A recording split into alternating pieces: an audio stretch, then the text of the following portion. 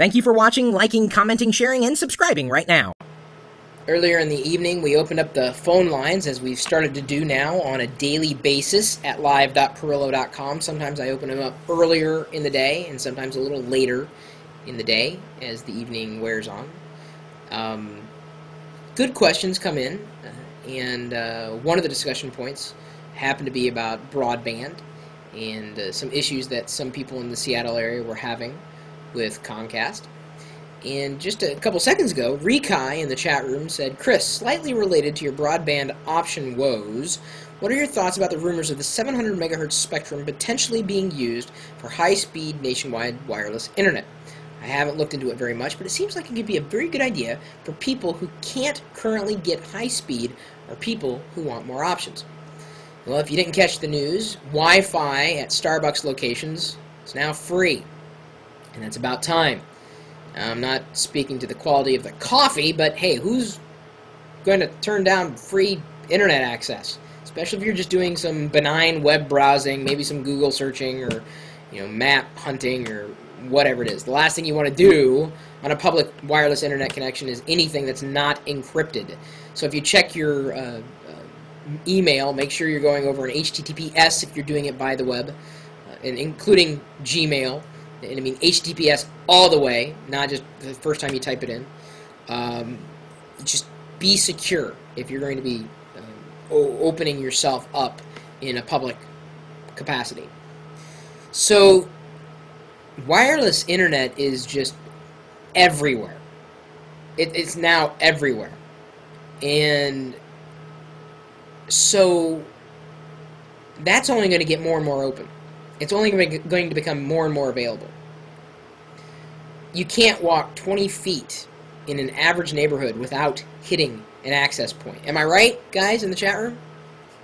Am I right? Tell me I'm right. It's just everywhere. Businesses have it. Homes have it. So why don't we just assume that it's just there? The problem with a lot of telcos, most if not all, is that they want you on their wireless service to experience their version of a wireless internet. And that's crazy. Because it's the internet, right? Well, right now we're going to be sticking with one provider or another. We got to deal with it now, but at some point it's not going to be that way. If given a choice, you'd certainly choose a faster broadband option. Some people don't have access to a faster broadband option, which is sad. It's a digital divide. Internet is essential. Now, I'm not going to place it in the Maslow's hierarchy of needs or anything, although some would argue that it is. In fact, Ponzi tonight, she told me she was visiting some friends. She was a little frustrated because she couldn't get online, and she felt cut off. What happens when your internet goes down? Now imagine not having the internet at all. If you're doing research, gaming, watching some idiot stream live video out over the internet 24 hours a day, 7 days a week at live.pirillo.com.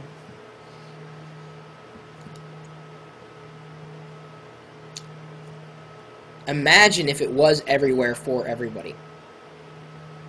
Like television. Throw up an antenna, you can get a signal. Throw up an HD antenna, you can get an HD signal. Like radio. Throw up an antenna, you get it. Eventually, the internet will be the same way. It's so essential for communication, not just between businesses, but between persons, individuals. And to not have that is just, it's sad. It is absolutely sad. And sometimes you're limited by distance. I live very close to some areas that are, kind of the boonies, and I don't think they have access. And if you live in the boonies, maybe you don't have good access. You know what I'm talking about, right? The only way to get to you is by running cable right now. Or satellite. It's not always the best option.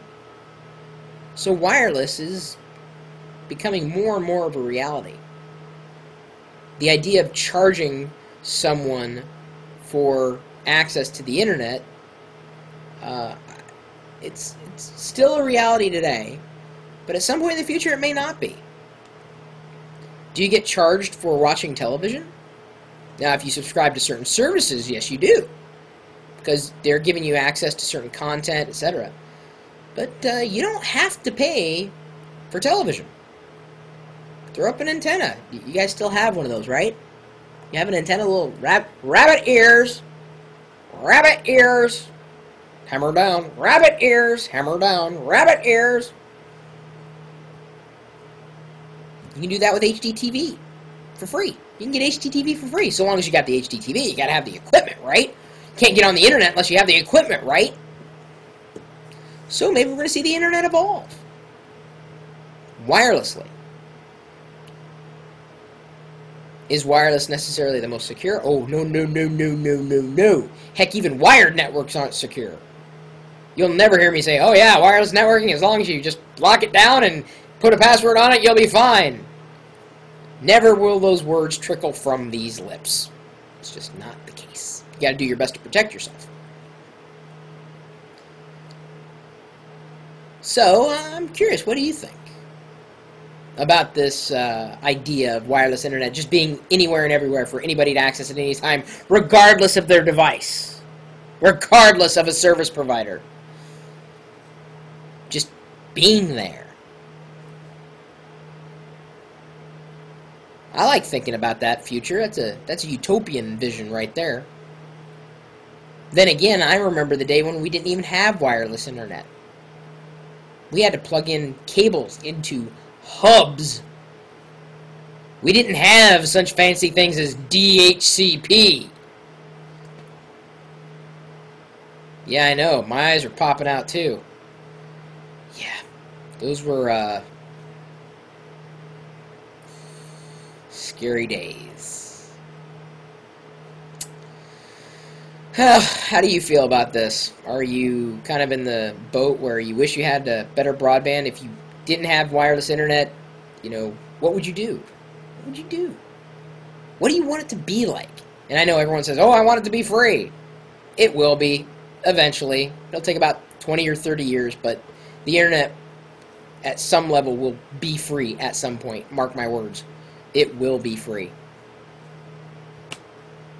Just like television, you just need, it was a communications medium. They had to make it available over the air. They had to. Well, television's not so important anymore. It really isn't. To 663 people right now at 12:28 in the morning, my time. Earlier we had about 900 to 1,000 people watching. Television wasn't important to them either. Some guy emailed me the other day, says, thanks to you, I don't have cable TV anymore. I never watch cable TV. I tune into the community. I watch the videos on YouTube and talking about tech all the time. That's the idea. Not just once a week in a podcast. We talk about it all the time. Like we can't escape it. It will not leave us alone. It is floating through the air. There it goes.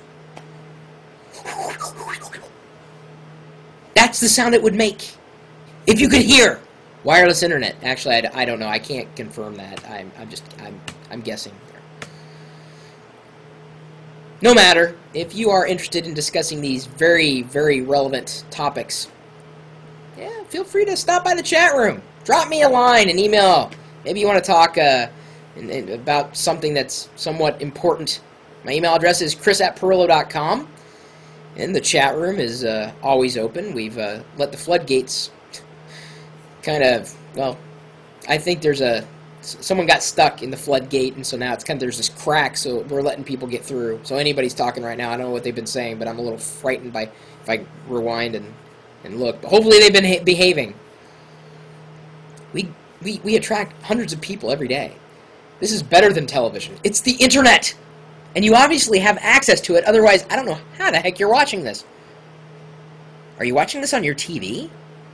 Dude, I know this is not amazing quality, and on behalf of myself, I would like to apologize for how ugly I am. Just turn around. Just listen to the audio. You don't need to see anything here. It's just me and my computer screens and strange lights. And you can't see the wireless internet going back and forth, can you? Reading the chat room's half the fun of doing these videos anyway. It is open for you to stop by and visit and to discuss, hopefully, some deep topics. Of course, when you stop by, don't be surprised if they're talking about gaming